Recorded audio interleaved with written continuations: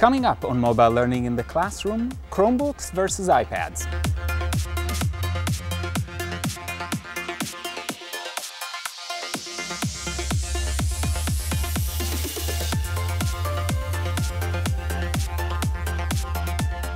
Hi, my name is Trainin, and this is Mobile Learning in the Classroom, and today I want to talk about Chromebooks versus iPads. A lot of schools are making choices about what devices to buy. Some of them are going one way, some are going the other way. I've for a long time been a huge advocate for iPads, and I still think iPads are great, but I did want to take the opportunity and do a comparison of both just to see what works in what conditions, and I think that the answer has to be connected at least to what do you exactly want your devices to do.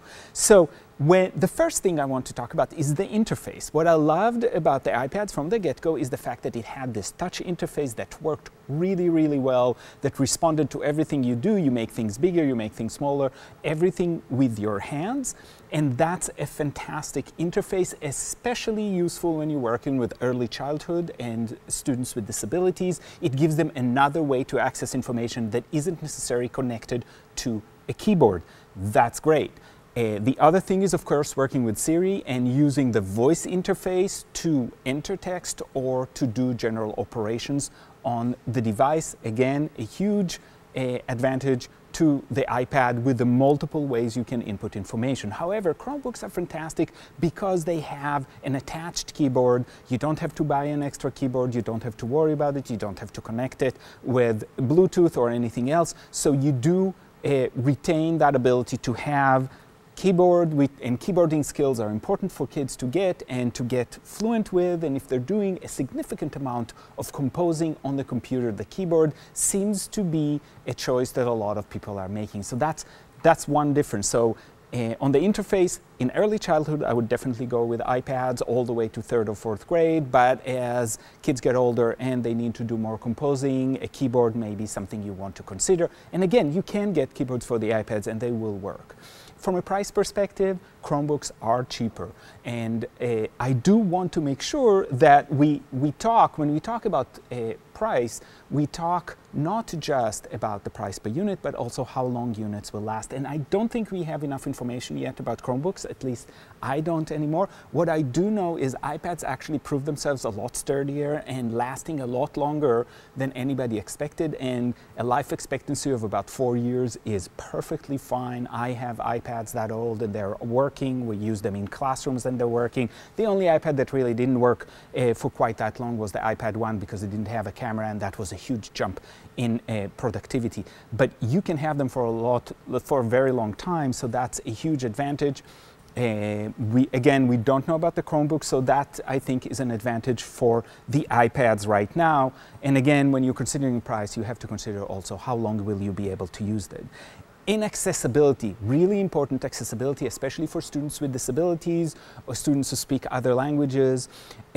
Both devices have some options, but the built-in options in the iPads are considerably better. The reading, everything that's on screen, the ability to do it with voice, the ability to use the accessibility options, differentiating the touch interface and all of that are fantastic on the iPads. If you don't know all of this, we did have an older episode that talked about all the accessibility options on the iPad, so definitely go and look at that. But I think there's a definite advantage to the iPads when working with students with disabilities. The next thing I want to talk about is the availability of apps. So here, it really depends on what you want to do. There is a definite advantage to the iPads and to the Apple ecosystem when you talk about apps. There's just more apps, they work better, there's just more history behind them, and there's just a huge diversity of apps in education. If you look at our old iPad in the classroom videos, you see just how many are out there, and we keep reviewing new ones. So there's a huge advantage to the iPads with educational apps. However, Google does offer all of the Google apps for education, which are really, really nice. They offer a fantastic platform. Do they work on the iPads? Yes, but they will work better on the Chromebooks. So you do have to consider that, especially things like Google Earth will work a lot better on a computer or a Chromebook than it does on the iPad. It works on the iPad, and I love it on the iPad, but it does function a little bit better on a Chromebook or a computer. So that's something to consider. I love Google Earth, so for me that's something that's really important. You have to consider how much you're attached to Google Apps for Education. That might swing you one way or the other. The other advantage that Google has is in login. So login for Google is one login, everything is open to you, and that's really powerful, and kids don't have to remember multiple passwords. That's powerful. On the iPad, you would usually need a few other logins to specific apps or to the Apple ecosystem itself, and then you would need one for Google if you're participating in Google Apps for Education, and so that's definitely an advantage to the Chromebook.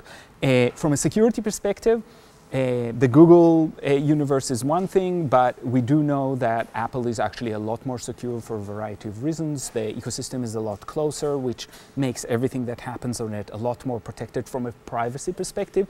That's something to consider as well. Finally, mobility and projection. Two devices, very, very different. You can take your Chromebook anywhere, but you always need a flat surface, and it really calls for a table, whereas iPads are truly mobile. You can take them anywhere, you can take pictures with them, you can take them to a visit to the zoo, you can take them outside to an outside classroom, and they're just as useful as they are in the classroom. So here in mobility, you really have to think, is this something I want kids to use only at home and in the classroom? Then a Chromebook would be fine. I want them to be mobile and collect data in different ways. Then you definitely want to go with something like the iPad that can leave and come back, and they can move between classrooms with very little problems with it. And wireless projection right now works a lot better in the Apple ecosystem through Apple TVs, and does not really work. You can wire any of the Chromebooks, but they don't just interface with a projection device in the classroom. It's probably going to come soon, but we're not there yet. So the bottom line is that it really depends on what you want your devices to do. If you want true mobility, the security, and all of the apps, you definitely go with the iPads. If you're working with early childhood, all the way to 3rd grade, I would say the iPads have a huge advantage. Once you cross that boundary, or if you're really imagining just sit work, whether at home or at school, you definitely want to think about the Chromebooks. So this is our take on iPads versus Chromebook, and I'll see you next time on mobile learning in the classroom.